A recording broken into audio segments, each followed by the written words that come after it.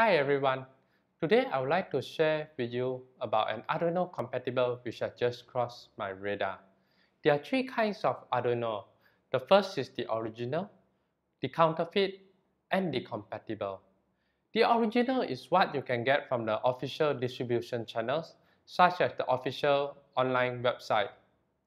The counterfeit are those that are made to look like the original and they are sold like the original but simply they are not genuine. You can often find them on eBay or online for a fraction of the cost. And the Arduino compatible is those that are based on the original design since it's open source. However, they are not marketed as the original. They are a derivative. They probably have the addition or removal of certain features.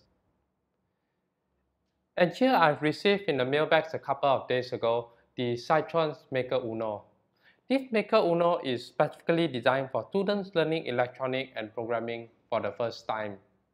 There are certain features in here that makes it interesting and easy for students to learn electronics. Note that this video is in no way sponsored. I actually purchased this board online and I paid the full price for it. Now let's have a look at the features of this Arduino Uno compatible.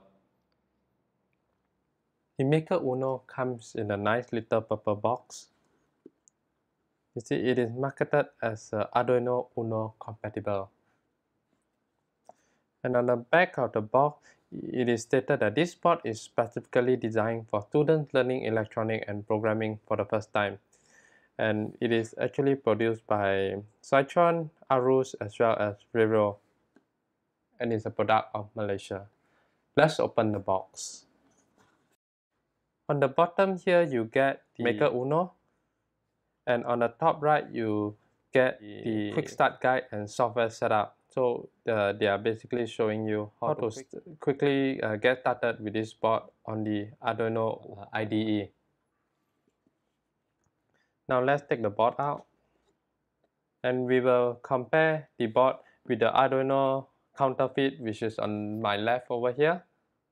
This is what I bought more than 5 years ago, and at that point of time I did not know there's such thing as a counterfeit Arduino. And on the right here is the Maker Uno.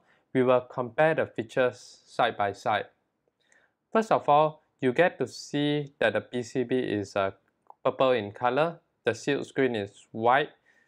This is actually the first time in my life seeing a purple colored PCB. The overall layout in terms of the pin layout is actually the same.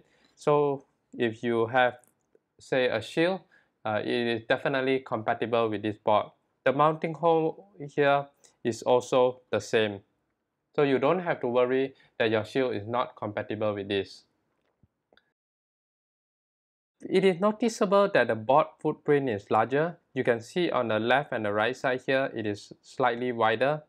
That is because of the series of LEDs beside the digital I/O here. This series of LED allows us to get some visual feedback when toggling the digital I/O. You can see the MOSFET over here as well as some resistor, probably in pull up or pull down configuration, that allows the LED to work without actually affecting the functionality of the digital I/O. So you don't have to modify your code.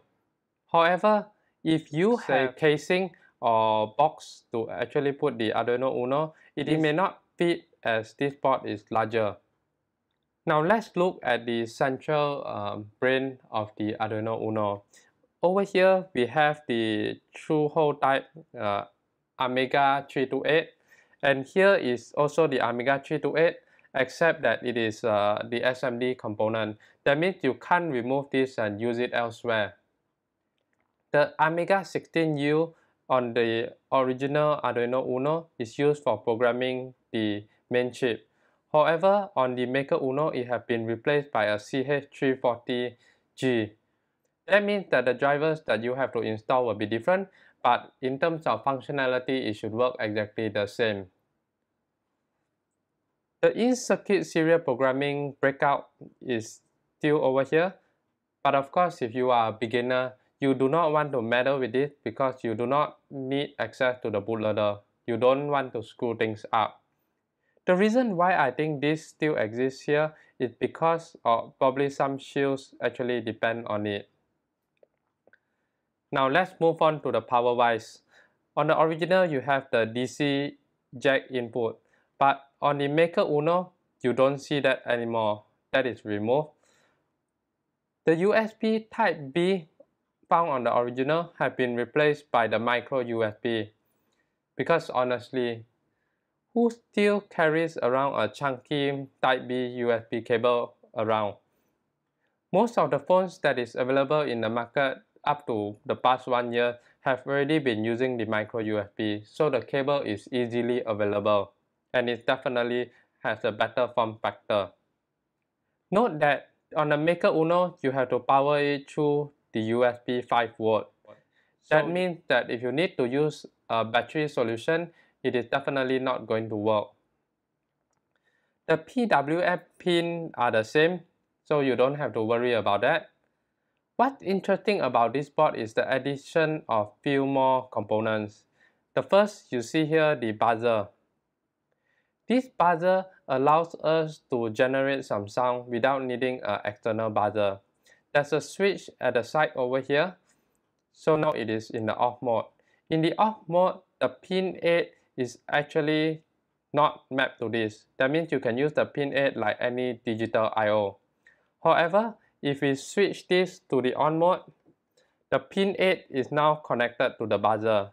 So if you want to use the buzzer, then you have to program it on the pin 8. And there's also a programmable push button here, which is mapped to the pin 2. The back of the board is completely flat.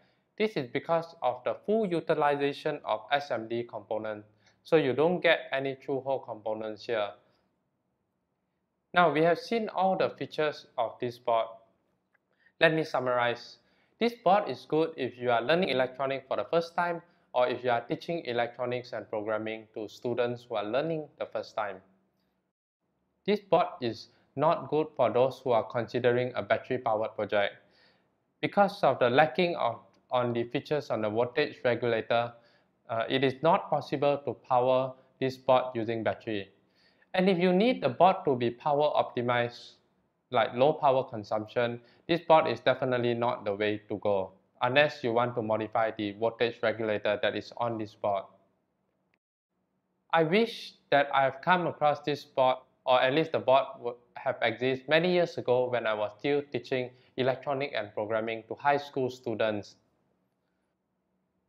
I received a mail a couple of days ago that Cytron is planning to put this Maker Uno on Kickstarter at the end of this month.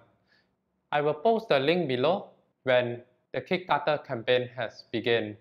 And you definitely don't want to miss this chance. Especially if you are teaching electronics, make sure to buy in bulk so that you get the best price possible. With that, it is the end of today's video. Bye bye.